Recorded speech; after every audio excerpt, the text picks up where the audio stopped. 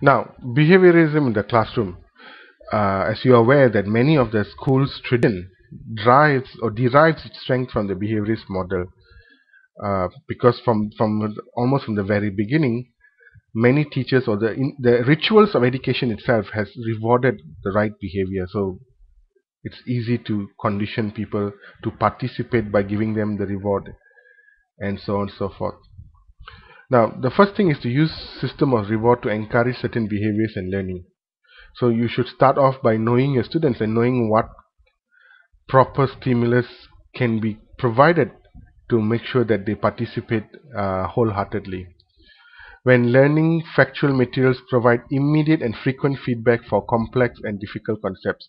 See, because one of the things is students want to be assured that they are doing the right thing. That's part of their stimulus or gratification. So by reducing the turnaround time of providing feedback really encourages learning. Recently, I had a conversation with a colleague who teaches uh, at A levels, and he was telling how in this notion the A levels exams were very structured, and many of the questions to give a proper modeled question that one needs to teach substantial amount of knowledge before one could test, because the notion of testing in A levels is generally comprehensive. They integrate a few ideas together, so you need to you need to go through a body of a significant body of knowledge before a test is provided. Now, whereas the contradicting theory was not to wait for so long, because people will get people will lose focus because they're not immediately gratified by positive feedback or responses to know which direction they're going.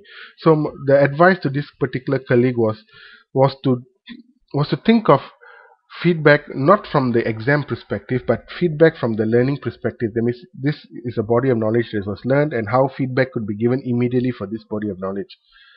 The feedback and this gratification doesn't really need to be modeled from the exam perspective, but of course his particular situation was much more complex because it related to forecasting learning and things like that. But generally there's a notion that uh, feedback it was feedback is taken from the perspective of administrators point of view. That means it's about exam quizzes for monitoring learning.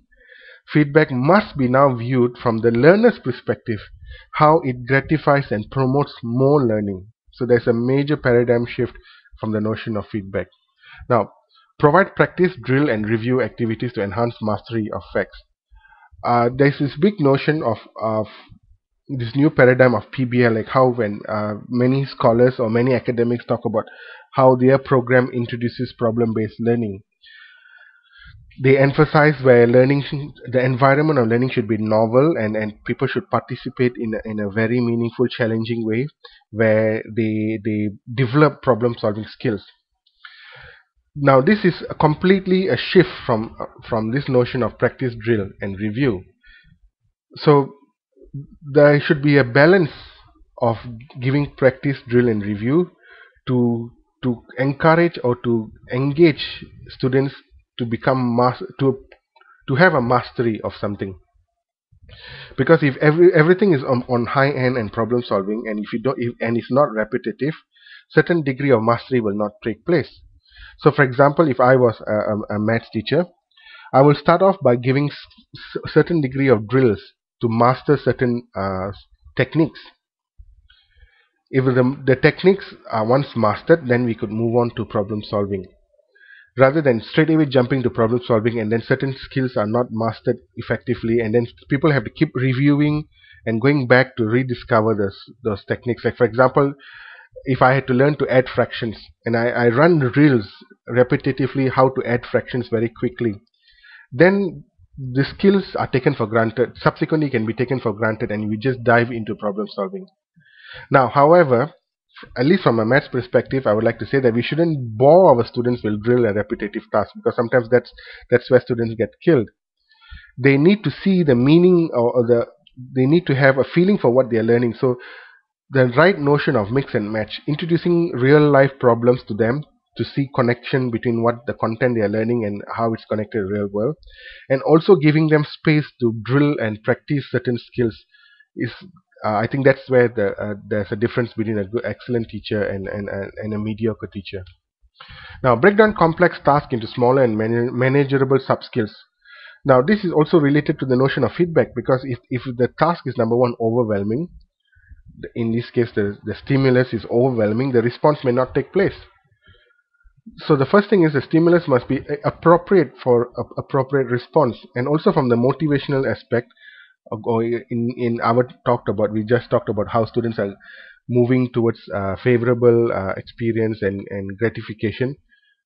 So the smaller chunks of information they feel gratified every time they cross a particular subtask before they move, and they could be eventually persuaded to learn a bigger body of knowledge, or a bigger, or to participate and solve a bigger task. Now, sequencing materials to enhance understanding. Example, teach simple concepts first before proceeding to more complex abstract form. Now, this is really important, because once again it comes back from stimulus. You don't want the stimulus to overwhelm the response, because the response then will not take place. You must coerce the students to participating, so you should reduce the risk initially. So a good way to use this in class is, for example, if you ask spontaneous question, that means you say, okay, John, what is the answer for Newton's third law? And then suddenly the student may stumble, I don't know what you're talking about. Now, the first thing you need to do is, quickly, before the students form a mental block, and out of embarrassment, to avoid embarrassment, he may respond in a way that is not favorable to you, to immediately jump and reduce the risk.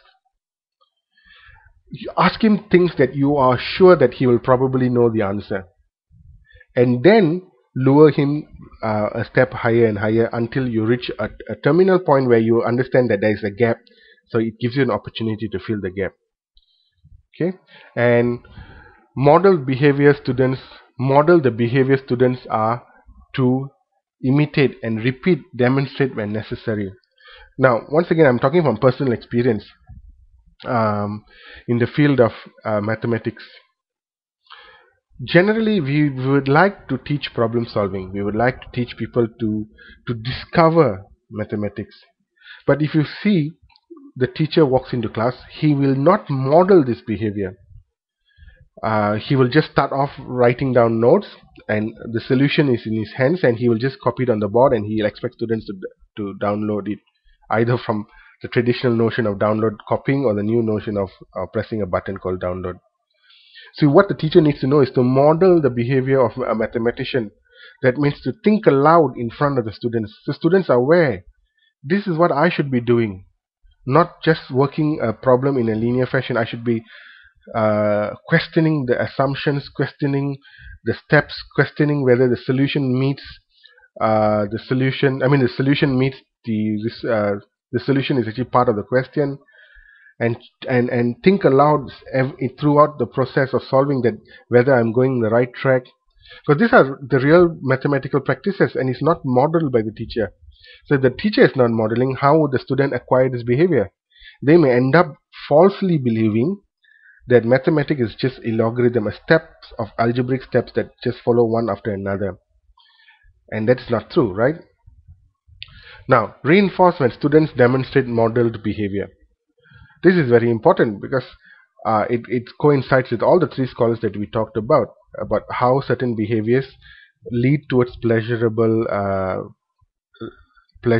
feeling and emotion, and reinforce really helps.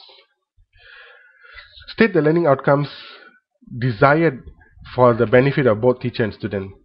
So this is also important, because a student want to know where the end point is, so they can strive towards the end point. If the end point is ambiguous, then how would they know that they are approaching what they are supposed to be approaching? Establish a contract with students on the work to be done and what rewards to be given.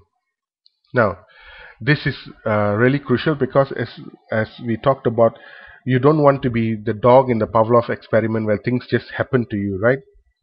You may want to be more involved in the way you want to be more involved the way Skinner talked about, rather than Pavlov's dog. Okay, then want to talk about the notion of establish. Okay, that's the one we covered, and that's it. So these are the dimensions of how behaviorism is brought into the classroom. So once again, we talked about the three major scholars, and the whole notion of behaviorism has two variables. The two principal behaviors are response and stimulus. So a stimulus is introduced, and an organism will respond to the stimulus. And how you orchestrate the stimulus may predict the quality of response to the stimulus. And creating the right environment promotes the probably a more desirable response to a particular stimulus.